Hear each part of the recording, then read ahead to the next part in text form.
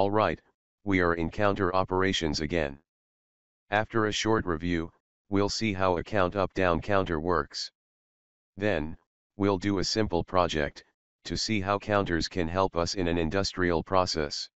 Before we get started with today's video, I just wanted to inform you about all the great content I have been releasing on the PLC Goods YouTube channel, which includes industrial automation PLC programming, HMI and microcontroller-based developments.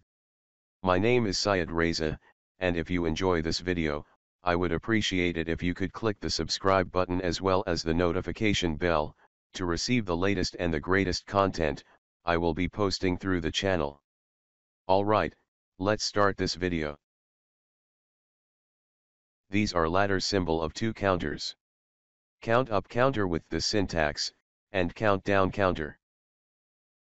We've seen how these counters work in previous video. By default, format of their numbers are integer. Let me open TIA software. For a counter, here, I can change its number format. The main differences between these formats are their range and also number of bit memory which they use. Let me open help window.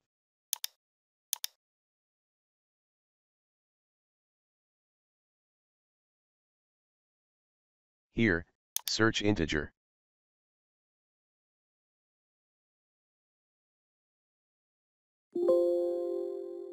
Click here. On the right side, we can see integer formats. For example, click on this format. As you see, an integer number needs 16 bits, and supports -3276.8 to 3276.7. Or select double integer. This format needs 32 bits which is equal 4 bytes. Also its range is bigger than integer format. We can see its structure in the bottom. For double integer format, the signal states of bits 0 to 30 represent the number value. The signal state of bit 31 represents the sign. The sign may assume 0 for the positive, or 1 for the negative signal state. Alright, when we combine these counters, we'll get the count up and down counter.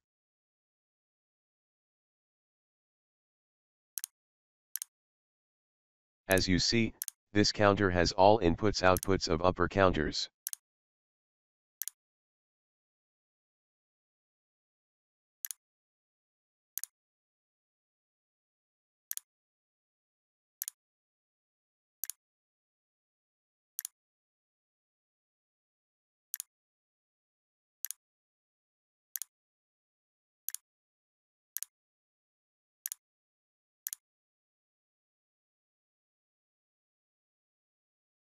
Let's see how this simple ladder program works.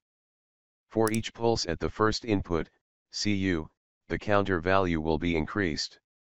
For example, it start from 0 to 3. At this moment, like count up counter, because the current value is equal the preset value, the first output, QU, will be on.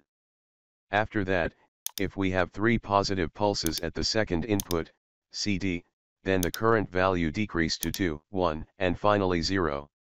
Here, like countdown counter, the second output, QD, will be on. The reset terminal can change CV to 0, and the load terminal is used to copy preset value on the current value.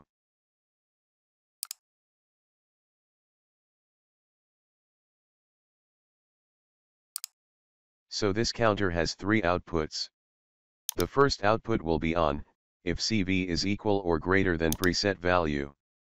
Otherwise it will be off.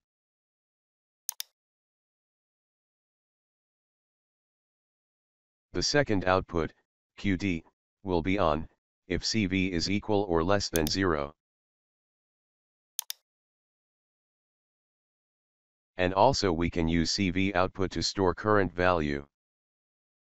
Now pause this video and try to work with this counter in TIA software, like previous counters. Then let me define a project with factory I/O. The project is load and unload 3 boxes onto a buffer conveyor.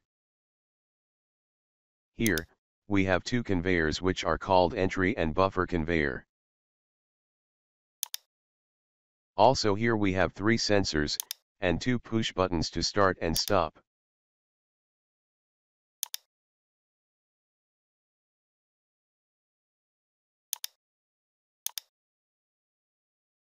When a box is placed on the first conveyor, it's moved to buffer conveyor.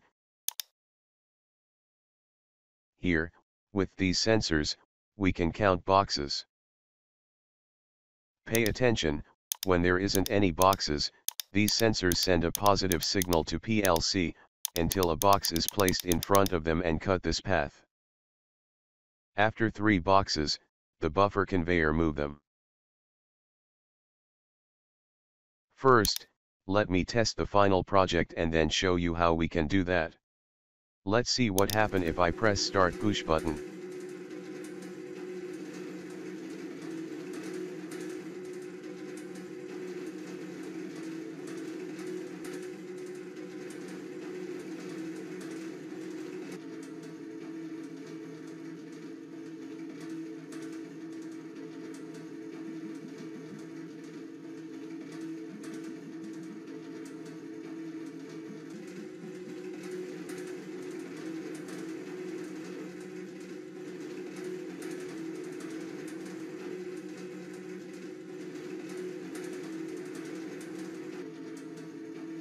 Now I press stop push button.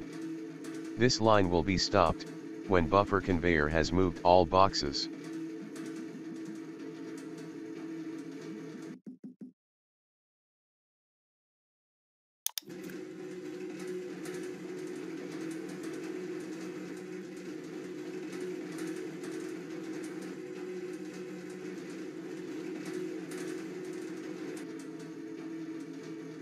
Alright, now I'm going to show you, how I have designed this plant in the factory IO.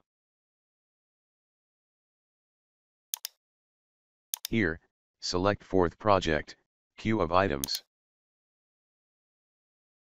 Then just insert a control box with start and stop push buttons.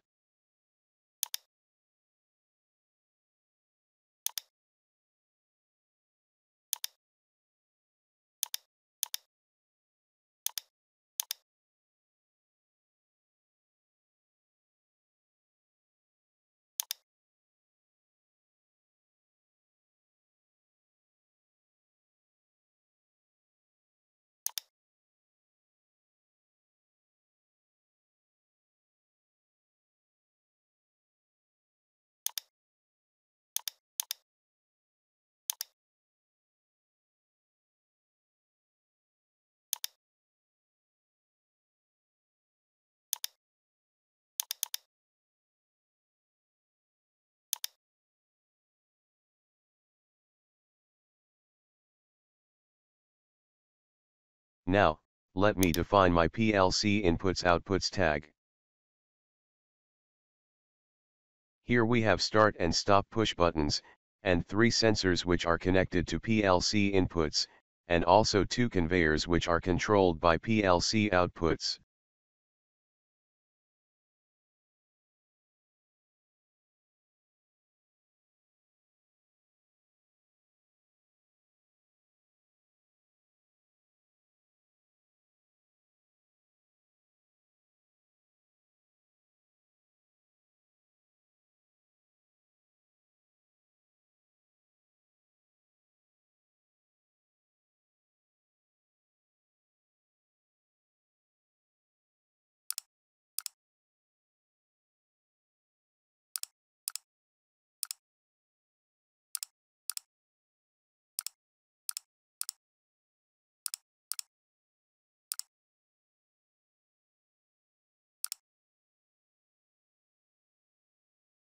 Now, let's start programming. First pause this video and try to do this project by yourself. Use counter operands to write a simple program, test it, and if there is any bug in your program, try to modify that. Then, if you want, compare your program with mine. I first store the start-stop request in a bit memory of PLC, like previous projects.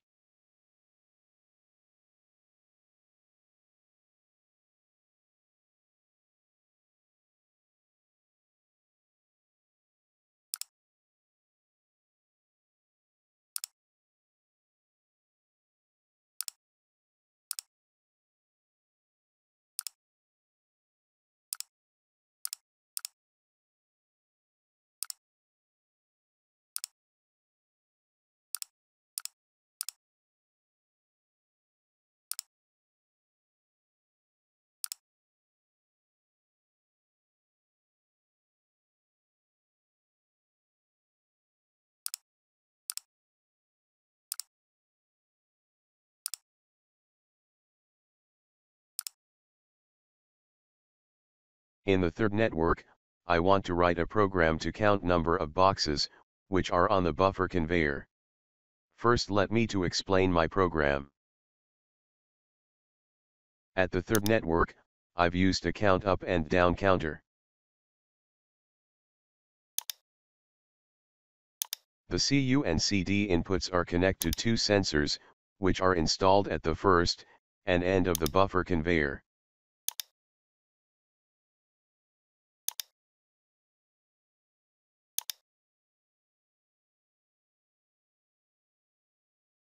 Here, I have used a bit logic operand to detect positive signal edge at the first input. See here.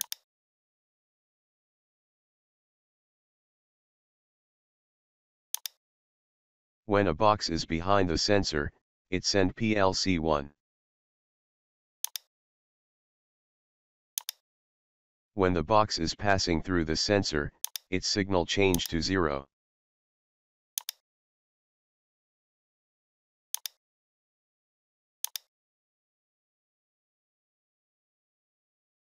If the box pass completely, we'll have a positive signal edge, which make the counter value increase to 1.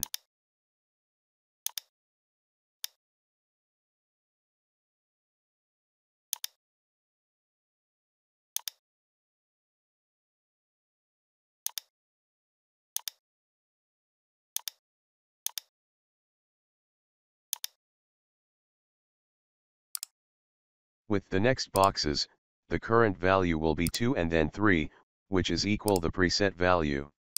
At this time, first output of counter, QU, will be on. As the same way, second sensor make decrease counter value to 0. At this time the QD output will be on. Also I have used the start push button, to reset this counter at the starting time. It's expected you can write this program. Let's see my program in the next network. Here I have used a SR flip-flop to turn on off first conveyor. It will be on if the start push button is pressed, or, there is not any boxes on the buffer conveyor. Pay attention, I don't want to turn this conveyor, when the start-stop memory is off.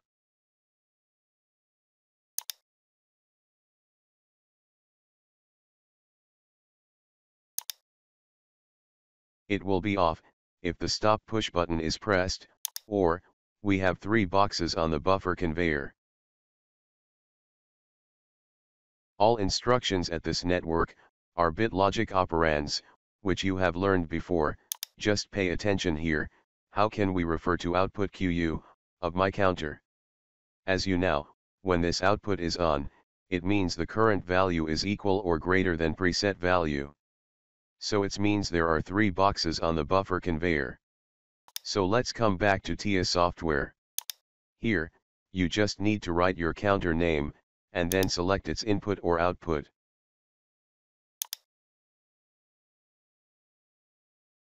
Alright, let's see my last network program to turn on off buffer conveyor. This network is similar to network 4. The buffer conveyor will be on, if there are 3 boxes on this conveyor, and it will be off, if it doesn't have 3 boxes. Also, if the first sensor detects a box, the conveyor must be on, until this box completely place on the buffer conveyor. Well, what is this contact? Pay attention, we don't turn of this conveyor for third box. Because all 3 boxes must be moved. Alright, this was my program, which has been tested before.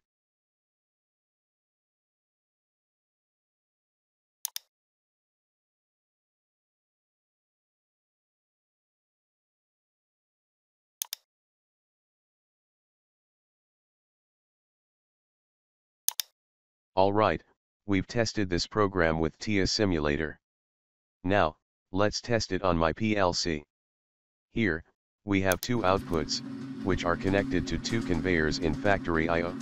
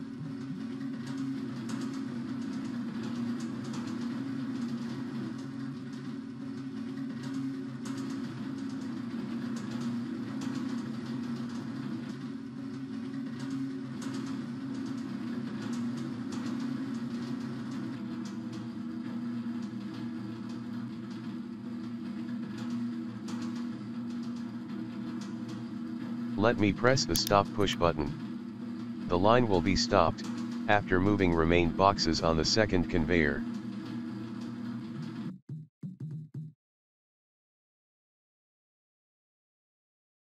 In the next video, we'll start to learn comparator operations. Thanks for watching my content. If you have any question on this topic, make sure you leave them in the comment section below, and if you can spend a few seconds of your time liking as well as sharing this video, if you enjoyed it, that will mean a lot to me. If you have any suggestions for the channel, such as what kind of hardware or software I should be covering, then make sure to leave that in the comment section. See you next time. Bye bye.